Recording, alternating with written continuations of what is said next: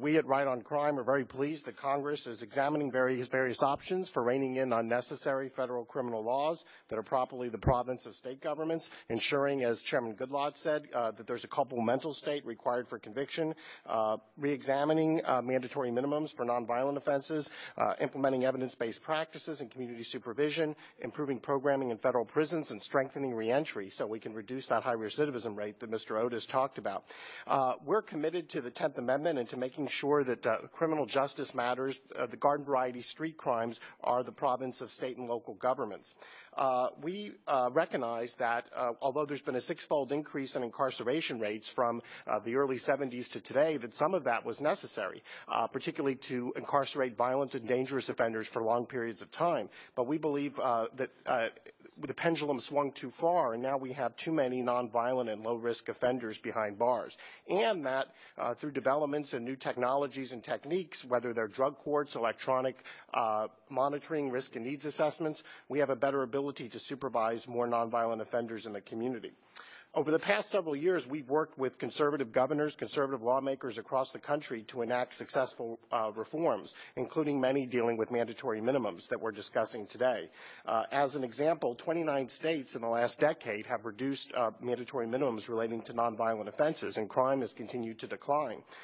One example was South Carolina reduced mandatory minimums as part of a comprehensive reform in 2010, and crime has declined dramatically in South Carolina, 14%. Since reducing those drug mandatory minimums. So we would argue that we need to re-examine mandatory minimums for several reasons, and simply those, of course, nonviolent offenses. Number one, of course, they can result in excessive prison terms. And the reality is the vast majority of those affected by it are not supervisors, leaders, kingpins. That's only 7% of those cases. And so instead, what we need to do is look at the fact that most individuals affected by federal drug mandatory minimums are, in fact, nonviolent. More than half had no prior criminal record, 84% no weapon involved.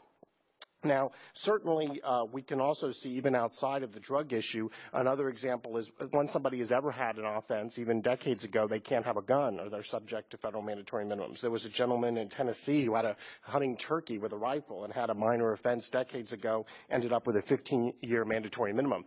And the federal judge in that case, like many other federal judges, including many conservative ones like Judge Cassell, have said the sentence I'm being forced to hand down by this mandatory minimum is excessive.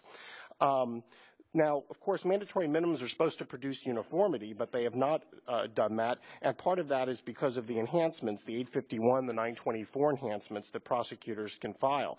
And what we've seen is across various districts, the rate at which those enhancements are filed varies dramatically. In one district, it was 3,994% more likely to file an enhancement than another. And another question is really, we have to look at essentially the main reason mandatory minimums for nonviolent offenses came into being was that the concern that judges were exercising excessive discretion. But interestingly, in fiscal year 2013, only 17.8% of the below guideline sentences were as a result of judicial departures. More than 38%, and this is drug offenders, came from urging of prosecutors for substantial compliance and other reasons. So judges are actually adhering very closely to the sentencing guidelines in more than 80% of the cases. Also been argued mandatory minimums are necessary to encourage defendants to plead guilty.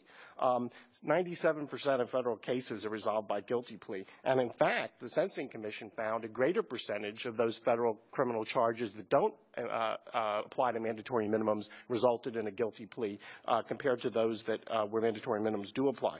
Now, we certainly don't want to have unlimited discretion. In Texas, for example, we have sentencing ranges for various crimes. 18 states have sentencing guidelines.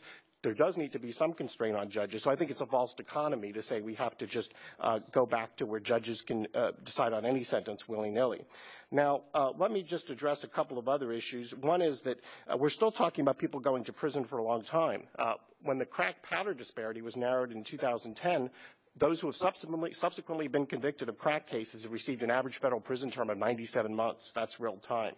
And let me just also conclude by saying we would urge Congress to rein in overcriminalization by consolidating all the federal criminal laws in one code, adopting a rule of construction that applies a strong mens rea protection when the underlying statute is unclear, codifying the rule of lenity, which says that when there's two objectively reasonable interpretations of a statute, the one favoring the defendant should prevail, and finally,